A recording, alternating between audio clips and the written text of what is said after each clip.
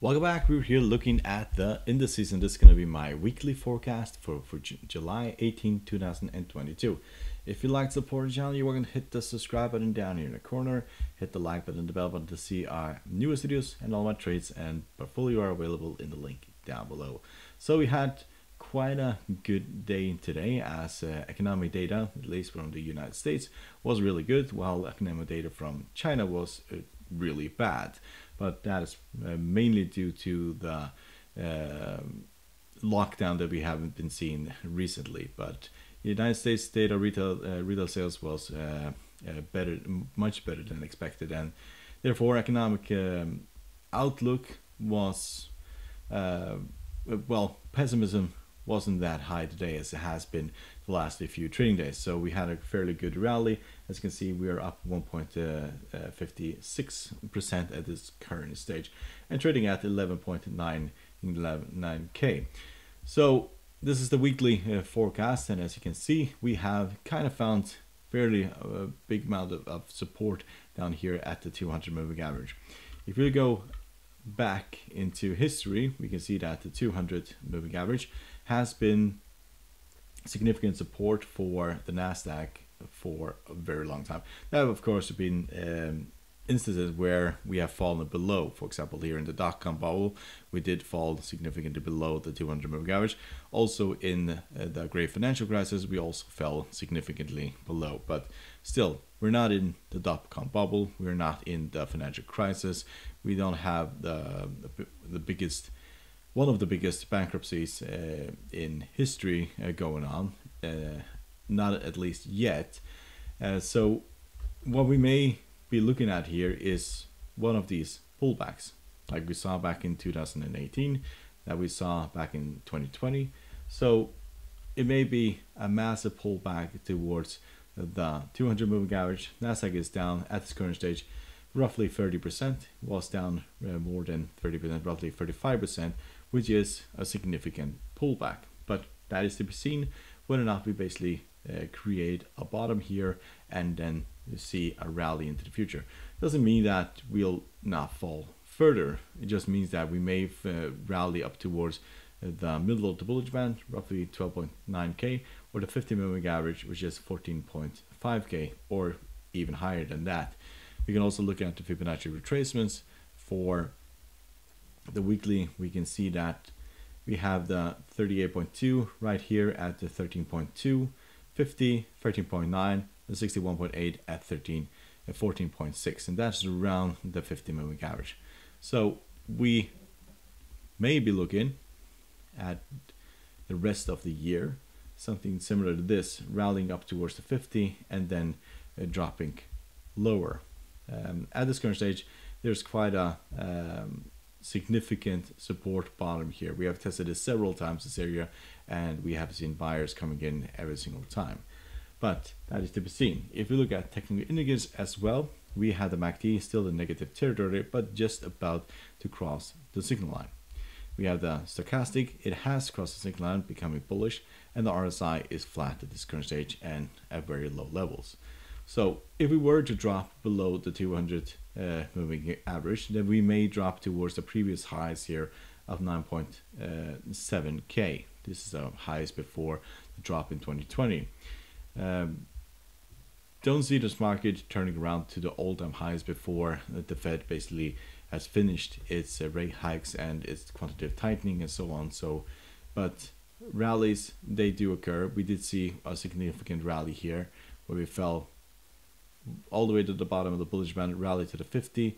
We're at the bottom of the bullish band now, and we may see a rally up to 20 and even 50 before going lower. That is also plausible, but time will tell. So let's look at the S&P 500. Very similar story here. We haven't even gotten close to the 200 moving average, but if you look at technical indicators, we can see the MACD is becoming flat. Stochastic has crossed the signal line, but still flat at this current stage, and the RSI is flat as well.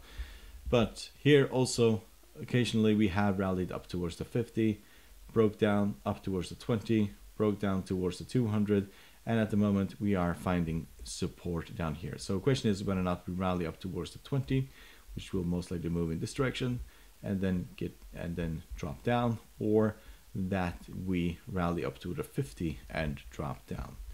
If we were to drop below the 200 moving average, we can look at the Fibonacci retracements for this. This market could drop towards the 50, which is right at the 200 moving average, or the 61.8, which is down here at the 3,192, and after that we'll go significantly lower, but at least around this area here should be where we'll find a significant bounce in the market. To the upside, as I said, 20 simple moving average or the 50 in probably best case scenario. So let's look at the Dow Jones.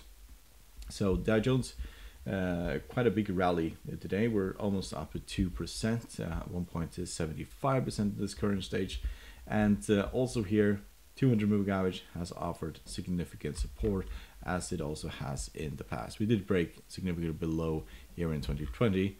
It's not holding as well as the Nasdaq, but we can see bouncing up 20, 200 bouncing, and also here, and we may see the same here.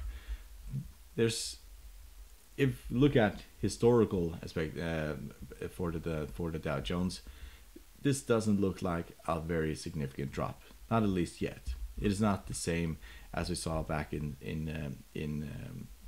for example, here in the great financial crisis, that the market drops even more than 50%. We are only down roughly 20-25% in the Dow, so there could be a lot more room to the downside, but still at this current stage we have the 200 moving average that is offering support. If it holds and we rally from here, then we have the 20 simple moving average in the upside. It's at this current stage at the 32.7, and then we have the 50, which is at 42.2. So both of these could be areas where we find a resistant and drop down. But if we rally above this and take out these highs, then there's nothing that's basically in between this for going significantly higher. MACD is still bearish, stochastic is flat, and the RSI is flat as well. So let's look at the European market. So European market has found a bottom here. So first of all, this market is significantly oversold. Both last week and this week today, we have found the end of the week basically rallying. But we're also way outside of the bullish band. We're also very low in the RSI. So a rally at this stage could be possible. 200 moving average should offer resistance. 20 simple moving average should also offer resistance, and the 50 moving average should also offer resistance. We're kind of making a double bottom here, and we need to basically break it below this area, and don't really see us doing that before we have a minor rally either towards the 20 or the 50 before breaking down. MACD is still very bearish, stochastic is also bearish, and the RSI is bearish and on the edge of being oversold. So let's look at Japanese Nikkei, and as you can see, 50 moving average is definitely the top of this market. We are nearing that point, but also 200 moving average is the bottom. So getting close to this 200 moving average, which is trading at 24.5, that is basically where buyers got in to buy. Also up here at roughly 25.5, it should also be an area of interest for where basically buyers come in and buy this to the upside. If you look at technical indicators, we can see the MACD is flat, stochastic is bullish, and the RSI is bullish as well. So we may see this rally up towards the 50 and then break down yet again towards 25, and breaking below that opens the door to the 200, which is at the moment around 24.5. So let's look at the VIX. VIX has completely turned around today, and you can see that we went all the way up towards 28.79 and ended at 25.33. So volatility is in decline, and fear therefore is also in decline.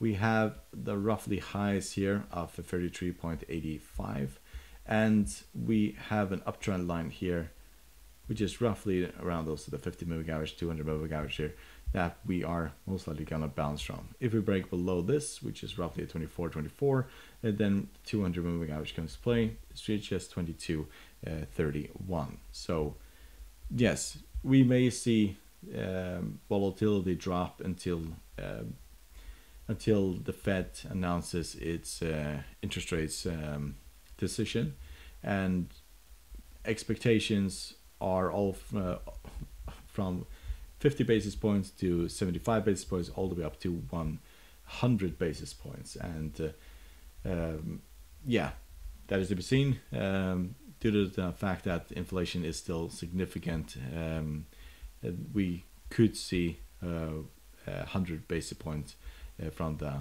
Federal Reserve. Of course, that would most likely create massive volatility and also fear in the market, and this should most likely go up.